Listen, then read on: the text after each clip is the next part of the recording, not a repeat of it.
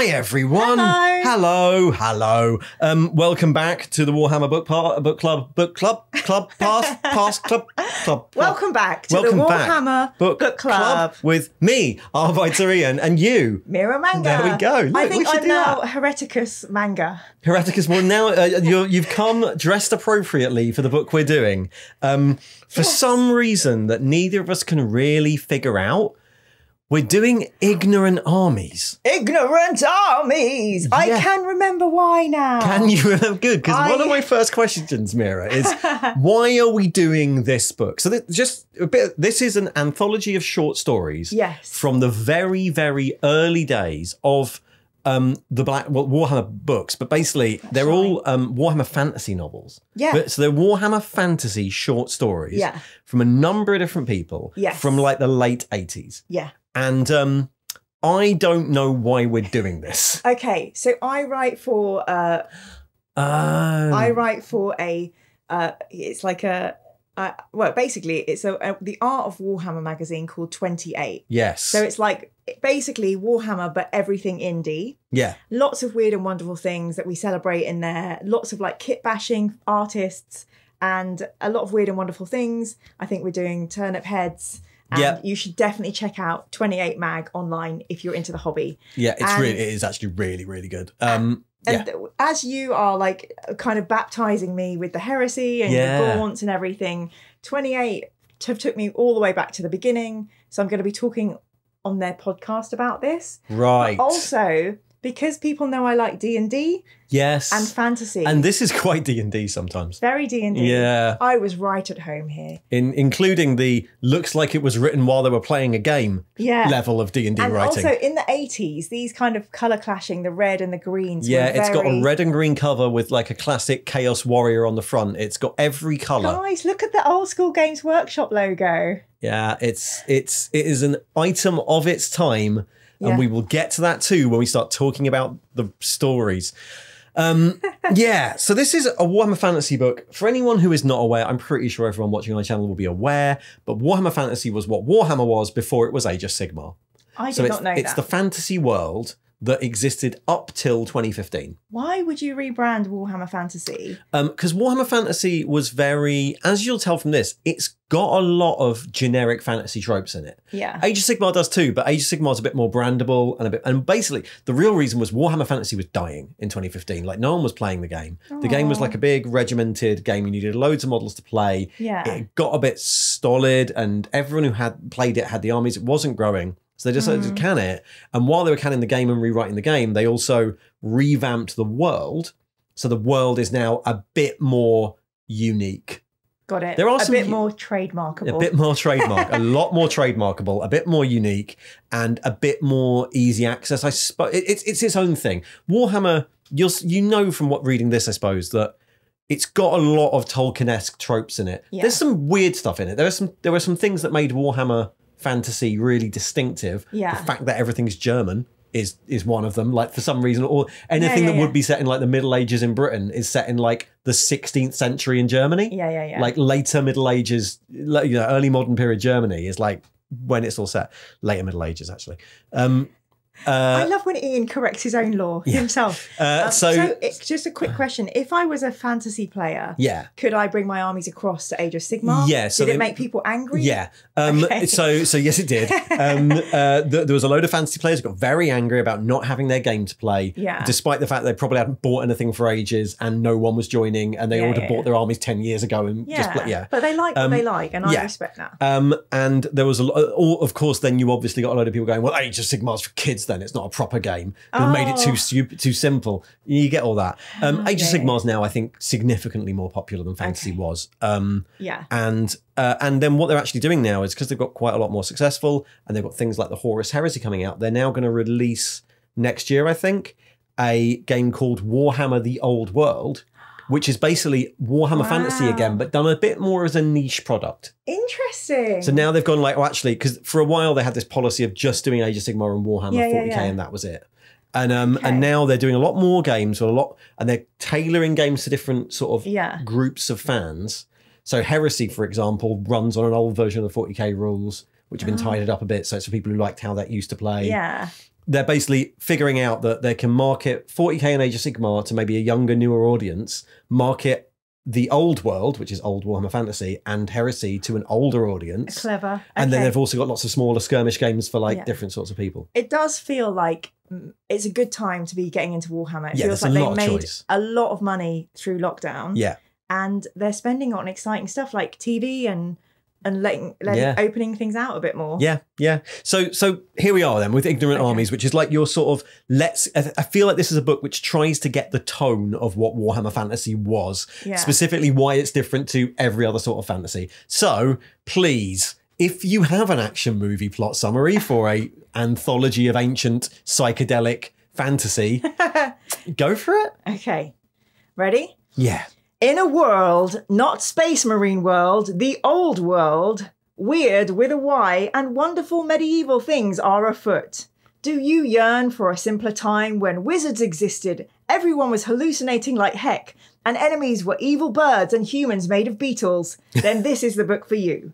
It's 1989 in the UK. Maggie Thatcher has been in power for 10 years. Sky TV made its first broadcast. Inflation stood at 7.8%, and Games Workshop still calls its shops Games Workshops.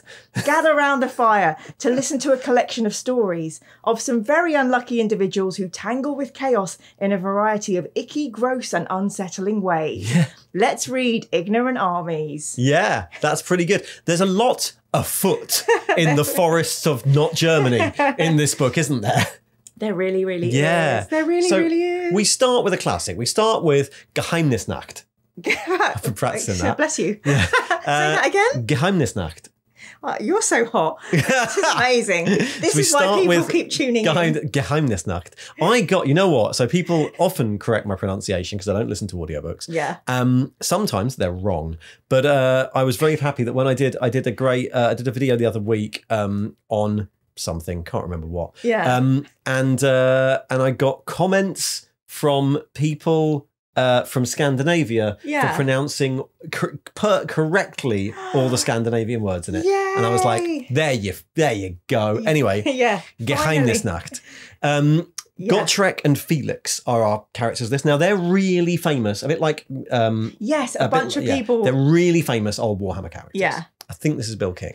So my notes here, I will say now, because this is like a bit throwaway, my notes for this are very casual. I have written, Gotrek and Felix disrupt a German fetish night. This is dreadful.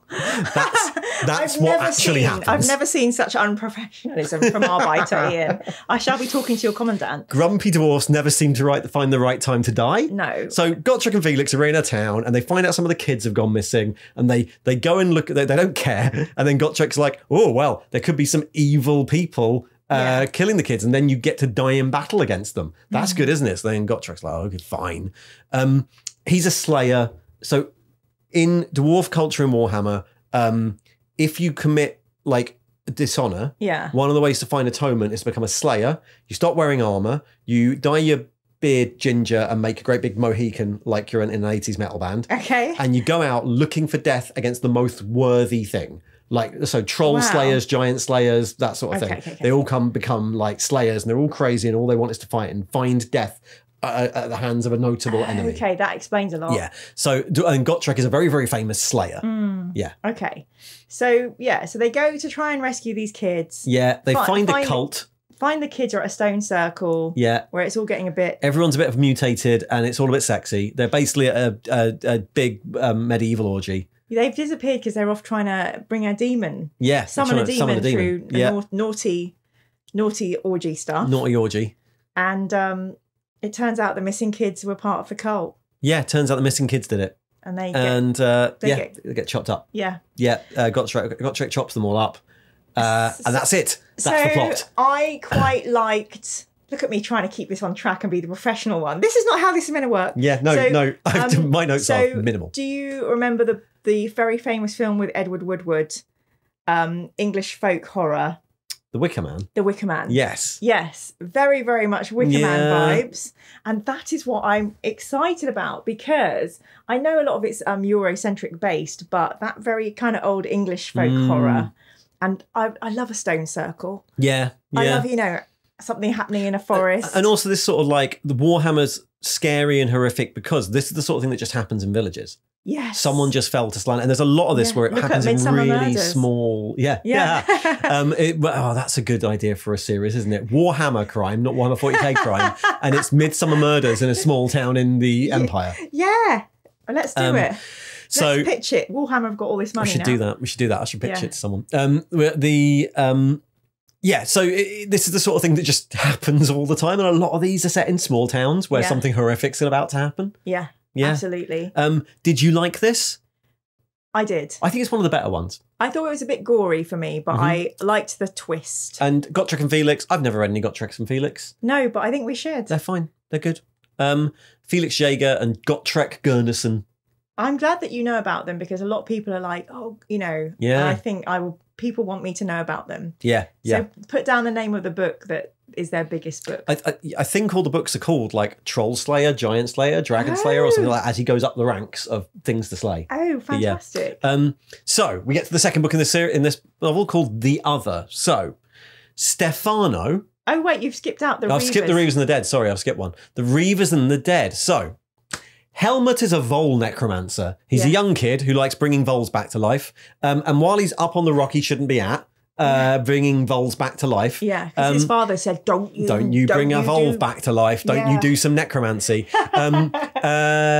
He sees some Norse, because there are the Norse in Warhammer. They just didn't even think of a new name. They're the Norskins. Horrible Vikings. Vikings come and he can't tell anyone because then they'll know that he was up in the middle of the night on the rock doing the vole necromancy. So they kill everyone in town. There's a weird thing in this where everyone except Helmut talks like a yokel. They're all like, good sir, I might be wanting him to not be mine, so says I. Yeah. Like all that. And then like Helmut talks like normally. Yeah. So that's a bit weird. Basically, Helmut sees all this happen. He runs away to a crypt, makes a deal with a lich, and then zombies all the townsfolk, which kills the Reavers. So I thought it was a pretty good story because basically it's written like, oh no, he's a serial killer type. Yeah, it is, but he hasn't really done anything. He's a dodgy bloke. Yeah, he's dangerous if you're a vole. Yeah. Yeah.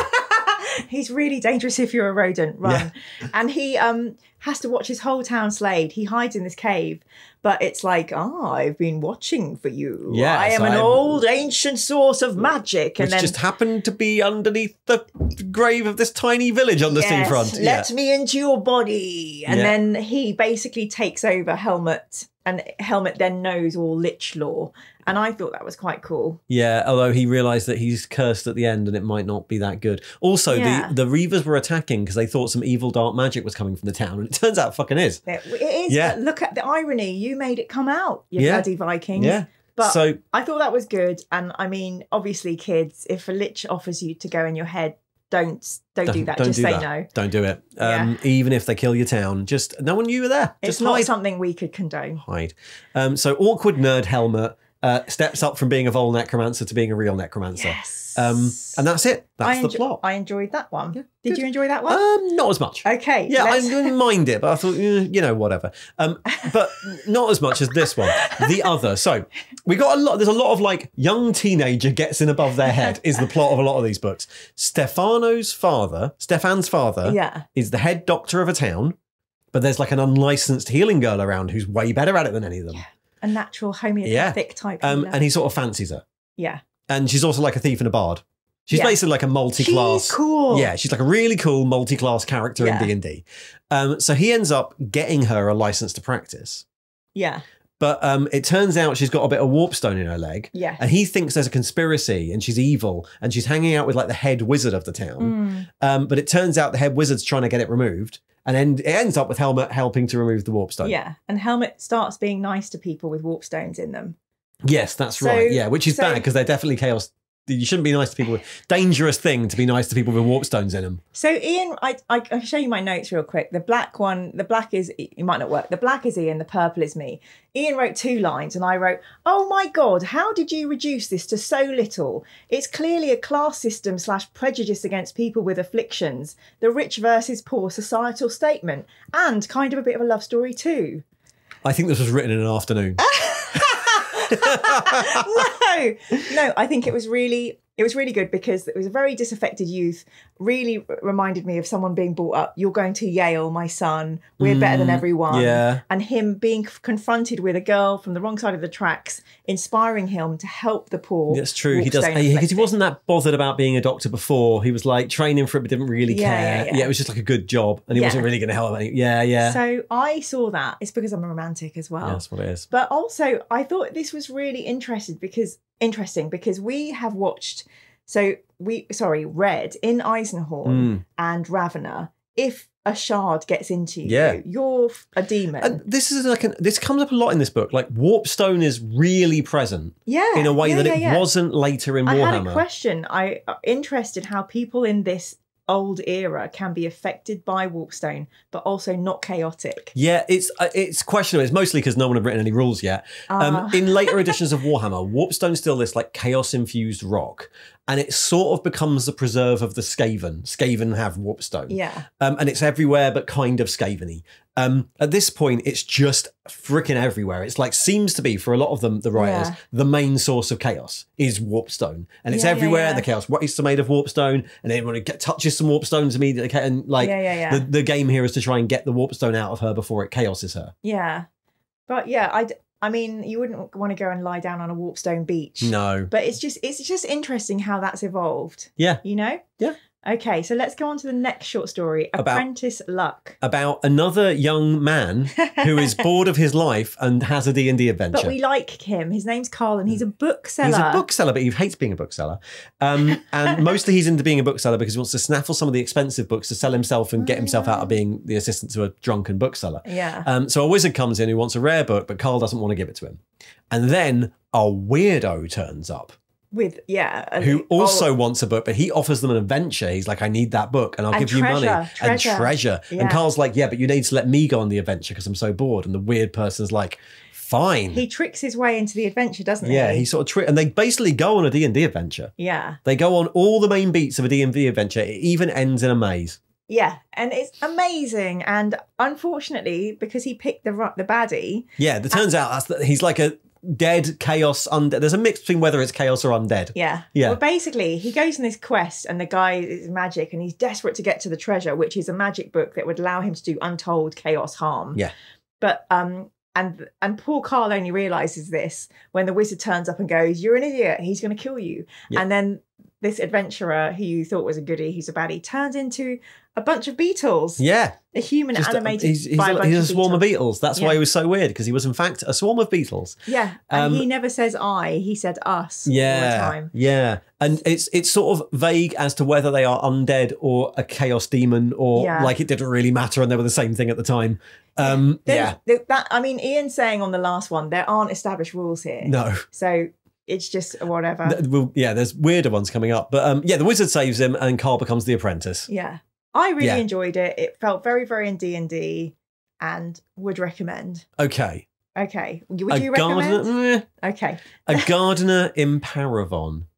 This was so like Renaissance. It is. It's almost like an absurdity. It's like one of those little weird stories that never goes anywhere because it just sort of ends. It doesn't really have a conclusion. It felt like a bit of oblique French cinema. Yeah. So it's set in Paravon, which is in Bretonnia, but Bretonnia became a really defined setting later on. This feels like it's just in the Empire. It's just in the Empire that sounds a bit French. So Armand Carrière is our character, and he lives in Paravon. And but that's about as French as it gets. Like in later versions of Warhammer, Bretonnia became like Arthurian Knightland, and everyone else is a peasant. Whereas the Empire was the more like Renaissance Germany feel. Got it. But by this point, they seem to be kind of the same. Okay. And someone starts building a garden opposite his house, and he can see into the garden, and it's weird because the birds keep coming down to feed on the plants and then never go anywhere. And then they go and look at the plants, and the plants look like big knobs. Yeah. And it turns out it's like a weird chaos sex garden dedicated to Slaanesh. And yeah, fucking that was sorry, I did a swear, but Slaanesh obviously likes willy flowers. Almost the only in the Warhammer writers of 1989, it was very clear which chaos god they wanted to write about. it was very, very weird. And like, you know, there's a bit of subtext where the bad wizard who runs the garden said, "Oh, taste the nectar of the willy flower." Yeah. and it's like blood. And he tastes it. And then the end of the book is spoilers, that he becomes obsessed with the birds and these plants. Yeah.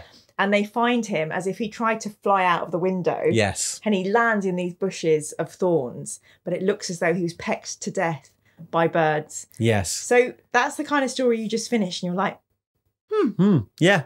I was like, I couldn't even remember what the ending was when I was writing my notes. I was like, what happened? There was cock plants, and there was a lot of like them looking at the cock plants and wondering how to get into the cock plant garden. And then they just meet the guy and he's like, come and look at my cock plants. He's like, everything's fine here. Yeah. Nothing's going on. Nothing weird at all.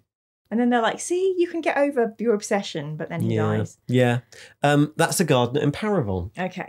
Then we have one of my favourites. This is a goodie. The Starboat.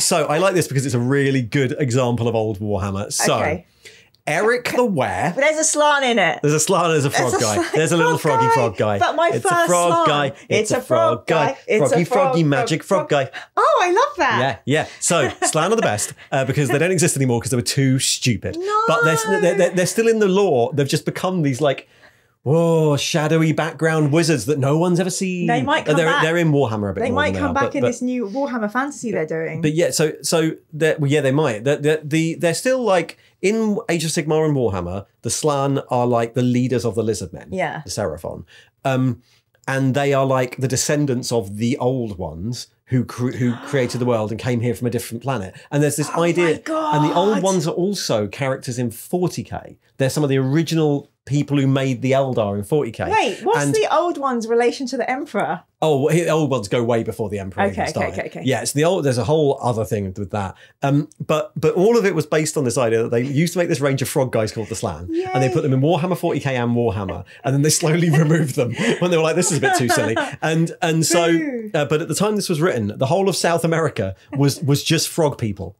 Called the Slan, who are meant to be like the oldest, and they've kind of forgotten all their ancient knowledge. Have you ever played Slan? Probably too young. I've got some Slan. Yeah, I have some, only a few. The original ones. So they're a really specifically early Warhammer thing that Slan are around. And there was this old idea once upon a time that Warhammer world was a world in the Warhammer 40k universe, which is why there are these spaceships the Slan got there on once and have forgotten how to use. Yeah.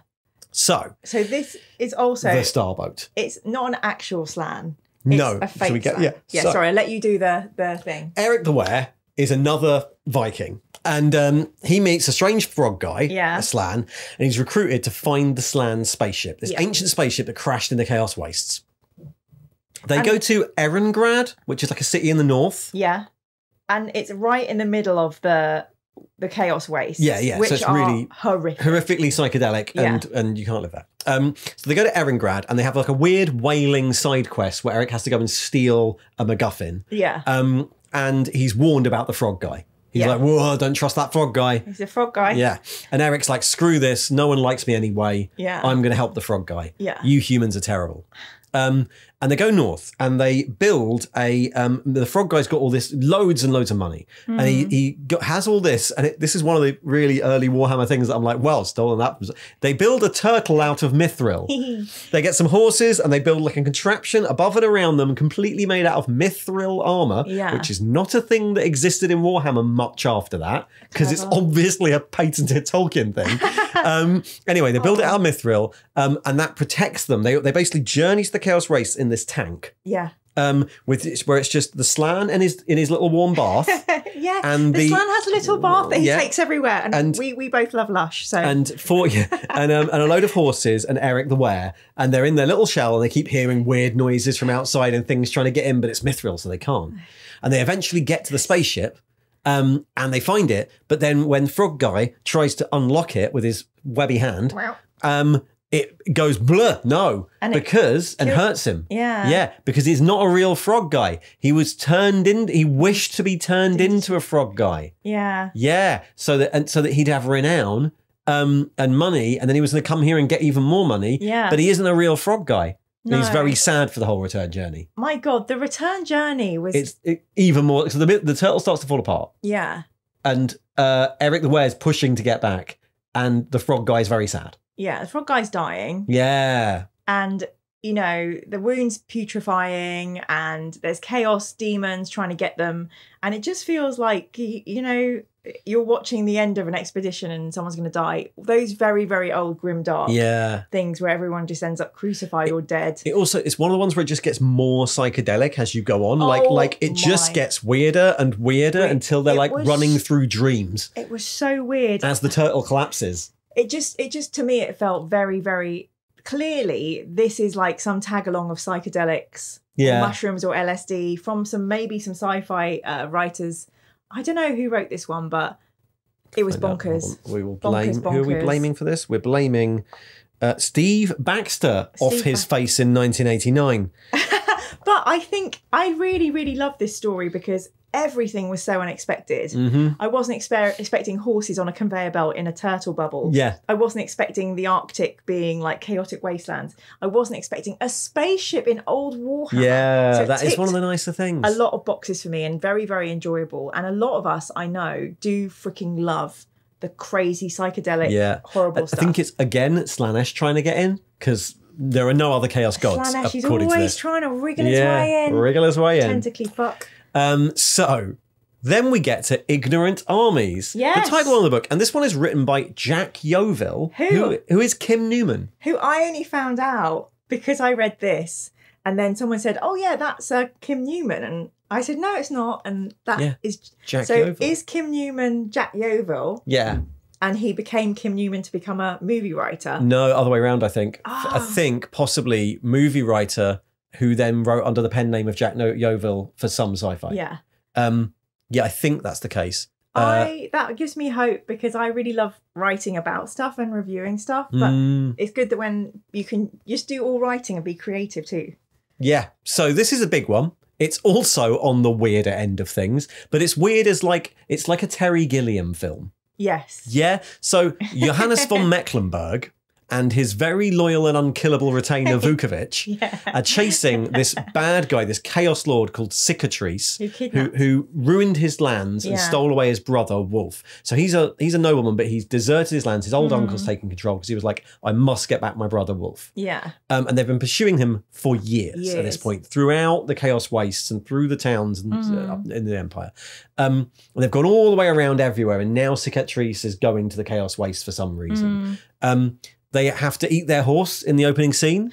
They defend against some hideous chaos people who ambush them, one of which is his old servant. Yeah. And you get the impression they've just been you get the impression they've been doing this for years. Yeah. It's horrific. They've sold everything. They're down to their very last, and they think they might have almost caught up with them. They're running on fumes and vengeance and nothing else. Yeah. Yeah. So, and then they get to this strange town and it's just foreboding. Yeah. Horrible dwarf. It's like surrounded by a battlefield. Yeah. Sorry, yes. The setting is where they go is this eternal chaos battlefield. Yeah. And I was wondering, this has to be a game tie-in. I don't think it was. It literally felt like, so basically the premise was every night there would be massive armies or, champions coming and just battling each other. For the glory of the gods. Yeah. Yeah. And then every day they'd be cleared up. And the dwarf is horrible. He has a sword through him. They meet these weird people who live in the town and the village alongside the battlefield, which is, Kleinzak, who is a dwarf with a sword through him that miraculously missed everything, but he's scared to take it out in case he dies. Yeah. Misha the priest, who has a symbol of every god. Yeah, just hedging the bets. There's a guy who's like mute and has his fingers broken. Yeah. There's a woman called Anna who doesn't seem to have any other distinguishing features other than being the woman. I think she was in there to show that the dwarf was really a baddie because she was like a slave and he mistreated her. And then every night there's a giant battle and Ian's wrote, the weirdos strip the corpses. Yeah, that's what happens. Turns out every night the weirdos go out and strip the corpses. Yeah. And that's how they live. Yeah. On selling them. Ian also wrote, they are all insane in a very 80s psychedelic way. Yeah, they kind of are. Yeah. This is why it's best. It's so good being friends with Ian. They're just, it really reminds me of something like Time Bandits. Like that level of weird. Yeah. I would agree. Level of gloriously weird. Yeah. Yeah, it's absolutely horrific. Yeah. They do fight after the first night of battle, which they hide in the town hall battle at the pub. And after the first night they go out and they look for Cicatrice and they find him because Cicatrice is now like useless. He's like almost dead. He's completely used up and he's like, nah, Wolf is the leader of the warband now. Yeah. But then they're betrayed briefly, like really briefly, like almost as an afterthought. They're betrayed by Kleinzak, who has drugs them so Wolf can get them. Yeah. It's so brutal as well, Kim Newman. Yeah. No wonder you love horror. It's and then, shocking. And then Wolf turns up and they have a big fight. Yeah. He pulls the sword out of Kleinzak to get a sword to fight Wolf with. And in the end, cool and very gross. Vukovic sacrifices himself and his act of sacrifice restores Wolf to not a horrific mutant, but a little boy again. Yeah. And that's I mean, honestly, I wish someone had warned me because the way to read this book is completely surrender everything you know and absorb. And it was a crazy like minefield of like brutality, but the story was like really heartfelt and strong. I mean, it's a lot. I'm very proud of myself for electing to read this book. It's way grosser than a lot of stuff we've read. It is, but it's also like, it is like an 80s horror. It's sort of gross in a sort of... Nightmare on Elm Street. way. It's like it's weirdly not as horrific as Necropolis in many ways. Yes, definitely. Fantasy horror, but a lot of like slicings and hewings of acts and fleshy bits coming off and fingers being broken. Yeah. There's one more. Yeah. So after the ignorant armies, we have the laughter of the dark gods. I must say, I kind of checked out by this point. I have written Kurt Von Deal and Oleg Zaharov are called to the Chaos Wastes. Kurt has the armor of a dead Chaos Warrior. They gather various followers, but I can't actually remember the rest. Some chaos bullshit happens probably. So that was what Ian wrote. Thank you so much for doing this. That's me. So basically what happens in this is Kurt is a normal champion, but he's wearing the army. He wears this armor of a great chaos champion. Yeah. And as his quest proceeds, he's taken over by the armor and it's telling him, the more people you can lead in my name, I will make you a god. Yeah. So he's fighting everyone to beat them and then make them follow him. But as this happens, he realizes they're all circling him, waiting for a weakness so they can kill him and they can be the big bad. Yeah, eventually, go ahead. Sorry. It's a long wandering set of fights, which is again why I thought this has got to be a game that's out there, arena. It has very big wandering monster energy. There's an awful lot of like, there's two of us. Oh, look, we've just met some beastmen. I killed one of them, so they all follow me now. Yeah. It reminds me of Heroes of Might and Magic, if anyone knows what that is. But you walk along, they walk along a bit further and they meet some Chaos Dwarves and they're annoying. So then the Chaos Dwarves kill a Chaos Dwarf and they follow them. Yeah. And then they meet some Slaanesh people and they kill a Slaanesh person and then they want new followers and they just build up. That's what happens throughout the book. Well, that's why I thought it might be wandering around. I thought there was probably a game in the 80s called, I don't know, Old Warhammer Arena. Yeah. And that would happen, but anyway. I don't know. So the ending is that it's a lot of big, horrible, chaotic fights. And in the end, he does get what he wants, but he doesn't become a god. He becomes a demon. Right. Yes. That makes sense. Yeah. Yeah. So yeah. Did you enjoy this book? I did. You did? I did, because it's just... The way this is written is a bunch of real hobbyists who are passionate and love it, and they're just exploring it. It's that whole youthful... if anyone's read ZX Spectrum magazine or those old computer magazines, it's that amazing adolescent or passionate geek energy. Off their face on drugs, geek energy. Yeah, I don't know. Yeah, and I love fantasy stuff, and I love a bit of like oldie worldy horror. So I was kind of absorbing it all. I mean, it was too violent for me, but I am very pleased I've read it. I enjoyed it. Okay, I'm pleased I read it. There were some bits I did enjoy. It feels a bit self-indulgent to me. And there is a lot of like, I think the real problem is it's all in that weird tone. And by the 6th or 7th story, it was just getting a bit much. We got to the M1 and I was like, oh God, another wandering chaos guy tries to get through psychedelic land. You're like, I've just read this story 5 times. Well, I was gonna ask you, because this is before even Black Library. This is published by Box Tree Limited. Yeah. for Games Workshop? And is this the tone of the codexes of that time? No. Is it similar to the White Dwarfs of that time? A bit. There just wasn't as much. Like, there weren't really codexes at that time. There was a big old Chaos psychedelic book thing. There was White Dwarf articles. I think this is probably slightly weirder than those, slightly wackier than those. Yeah. Edgier. It has a little bit of that feel, doesn't it? Of like, I'm 20 in 1987. I'm going to write some really dark fantasy with drugs. Yeah. That's another question I had. You know, a lot of elements of the warp are very psychedelic, mind-bending. Is there a drug culture or anything druggy around Warhammer that I've missed? Or not really now, but in the 80s it was very much like part of that sort of like metal psychedelic sort of world. Like all the people writing this were like massive psychedelic and prog fans. Okay. Right? Yeah, they would have been, and then they would have been writing this, and it just has that sort of rock and roll. The Slaanesh thing's like really hair metally. It's the late 80s. It's got that thing where even if they weren't in like Nottingham all off their faces all the time, they certainly thought it was cool to be. I mean, I definitely received that. I think there's a lot of like tripped out vibes, and it's really interesting. On another question I wanted to ask you, did you pick up anything about like history that you didn't know, or were you surprised how far away it was from what you have read? I'm surprised. There was bits in it like there's almost like things that would be monumentally rare in Warhammer now were like just casual. Oh yeah, we just got an entire machine full of mithril, and also this guy just turned himself into a slan.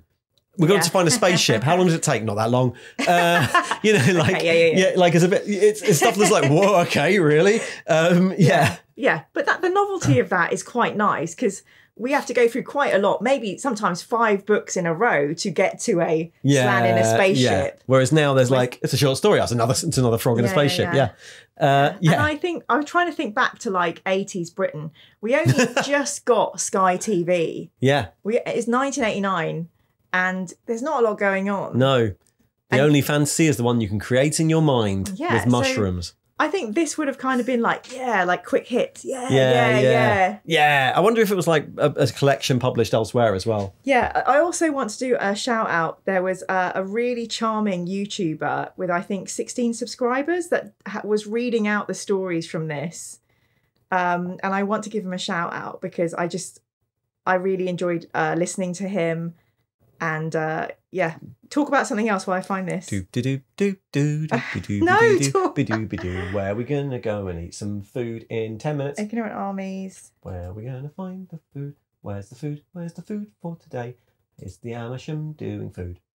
Okay, here we go. I found it. Who've meddled, my boy? Okay. Collection of Ancients. Yeah. So. Who've meddled, my boy?